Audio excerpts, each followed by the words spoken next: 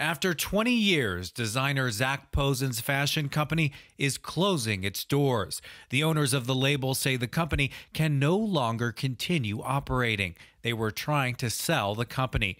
Posen achieved success at a young age. He is 39 years old and started the label in 2001. He released a statement. The management team worked extremely hard to navigate the increasingly challenging fashion and retail landscape.